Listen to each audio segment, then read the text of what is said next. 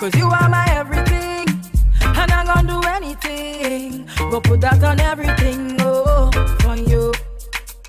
If I give you all my love, and would you treasure? Would you cherish it and never let me go? Cause you're not gonna find someone to love you better, oh. If I want to never certain, I want you. We are back on the island, guys. Welcome back to yet another great episode on Island Lime. Sending love to all my Caribbean people all around the world, wherever you may be and you're locked on. It's nighttime in Trinidad and Tobago, but if you're in another part of the world, if it's morning, good morning. If it's afternoon, good afternoon. And well, other places that is night, good night.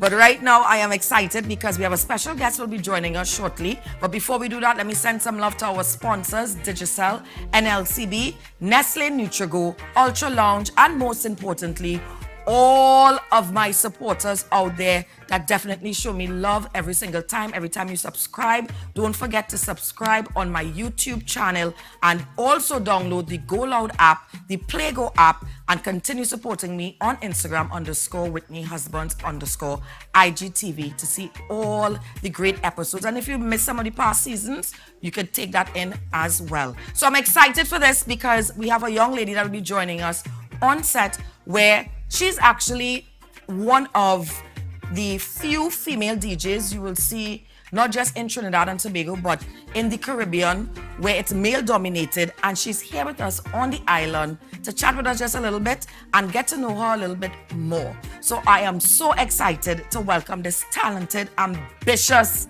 female DJ right here out of Trinidad and Tobago, DJ Charlotte. Welcome, darling. Thank you for having me. Looking gorgeous as usual. Thank you so much for being here. Welcome to my island. Yes, I love it. Yes, yes. You know, it's COVID right now, so it's a scene, but I have to make sure that you still feel like it's something nice. I'm like feeling like a outside. Finally Finally outside. Yes, exactly. That is how it's supposed to be. But we have to dive straight in. Okay. We're not going to stick at all. Okay. This segment is brought to you by NLCB. Now, this is the Hot Topics. Okay. And we allowed your fans to send us a question for you for us to start our Hot Topics for today. So this is all about you. This is all about you. All right. So you have a fan here. Let me let you know what the fan said. This is from @wildman_1991, right? And he wants to know, tell us about your career as a DJ. Let's start there, because it's two questions actually in one, so I'll give him that. Okay. Tell us about your career as a DJ, especially a female DJ. Well, at first it was very intimidating being in a male-dominated industry, so it was scary at first, but I always looked at it as this is a passion.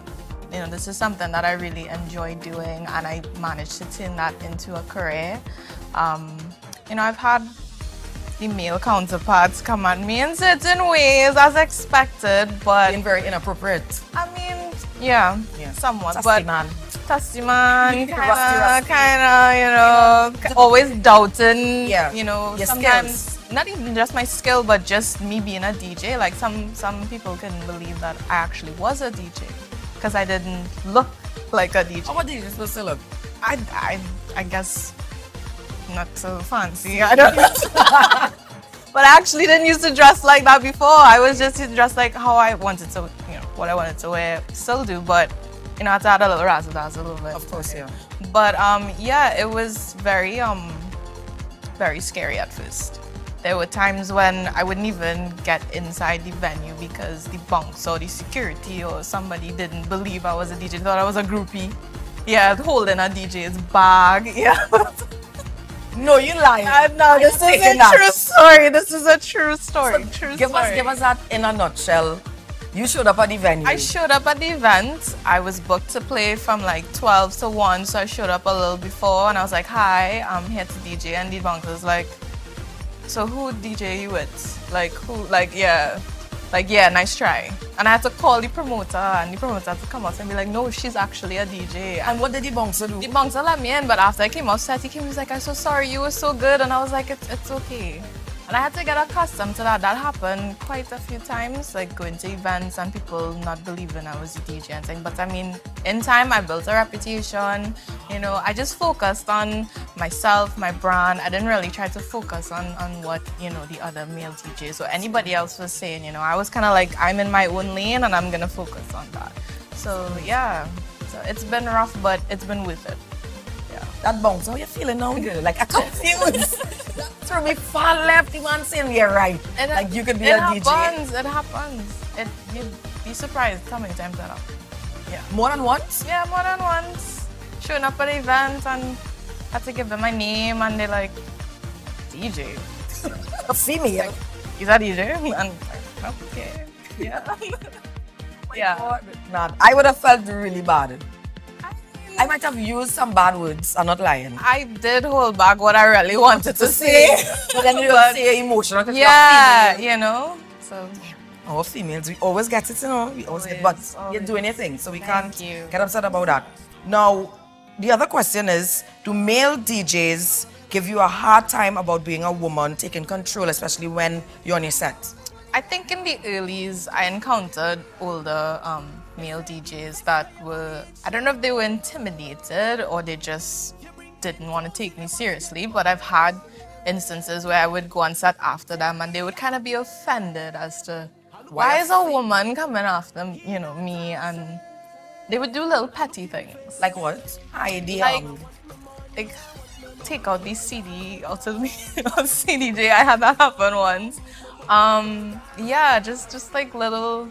So basically, you were bullied in the beginning, yeah. Because it's like a and these were kind of like that. And these were clubs or small events. But eventually, I got to meet, you know, other DJs, the male DJs, the ones that are really successful. And it turns out that they happen to be. No shade. Oh my God. I can't. No, just go ahead.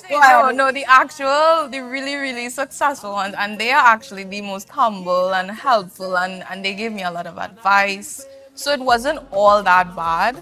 So yeah, it really is. It's like 50-50. You know, you'll encounter the bad ones, the ones that have a not so nice attitude, and then you'll meet the ones that are actually really helpful. They'll pull you aside, be like, hey, you know, you're doing good, and this is what you should do, and whatnot. I just focus on the positive. I don't really. You have to, yeah, because that is what's gonna make you shine even more. Exactly. I love that. All right, so that's it for your hot topic for today, brought to you by NLCB.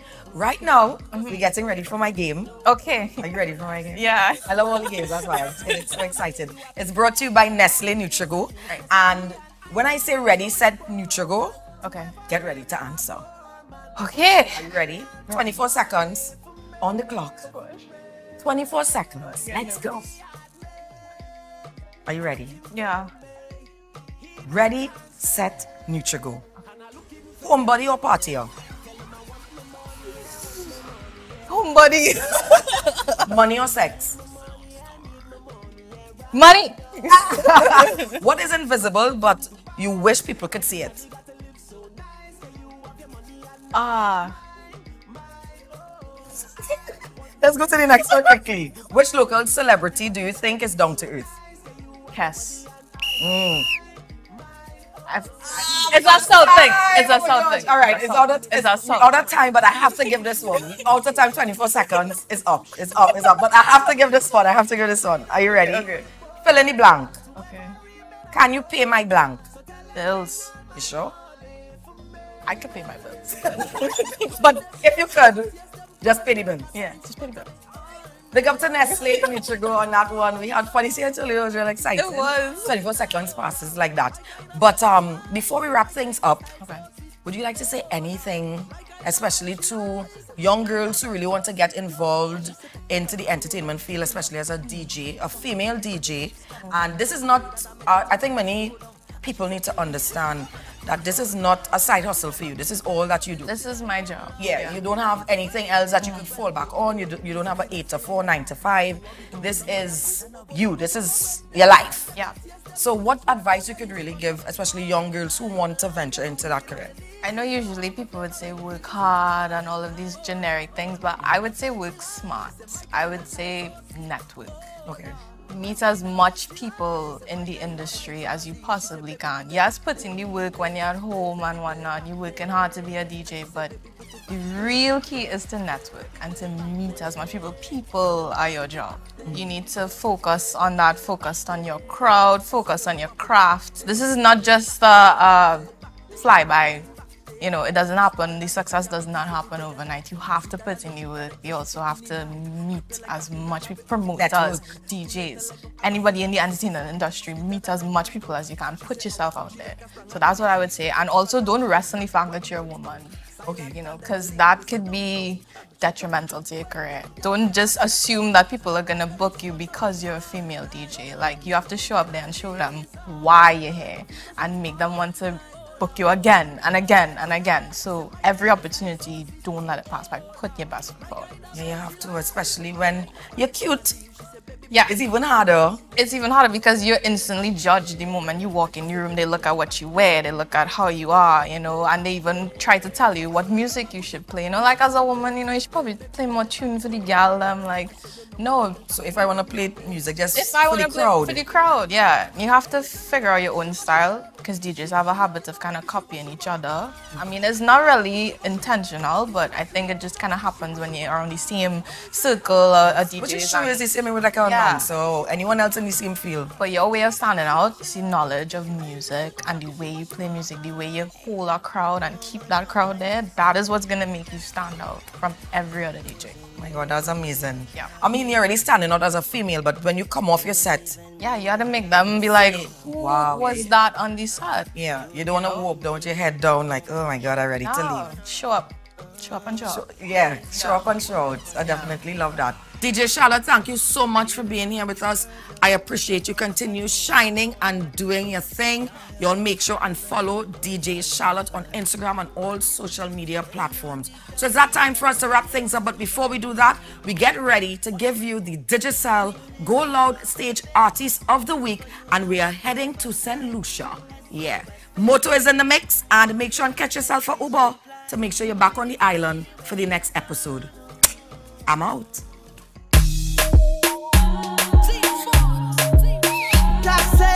Motora, anuale, yeah. Whoop tele, now say whoop tele, ah, baby, call the Uber now. I am coming to ya, now. Call the Uber, call the Uber now. I am coming to ya, now. Uber everywhere. Take the Uber everywhere. Uber everywhere. Take the Uber everywhere. Uber everywhere. Take the Uber everywhere. Uber everywhere. Take the taxi everywhere. Call me number, tell me come over when you need a lover. To pull up the Kulona. What's your location? Send me that location. WhatsApp that location. Coming to your location. Call the Uber now. I am coming to ya. Coming to ya now. Call the Uber, call the Uber now. I am coming to ya now. Uber everywhere. Take the Uber everywhere. Uber everywhere. Take the Uber everywhere. Uber everywhere. Take the Uber everywhere. Uber everywhere. Take the taxi anywhere. Ring up Miss Sally. 545 91 70 654, baby, please call me. Ring up Miss Sally. What's your location? Send me that location. WhatsApp that location. Navigate your location. Call the Uber now. I am coming to ya. Coming to ya now. Sherry, call the Uber. Call the Uber now. I am coming to ya. everywhere.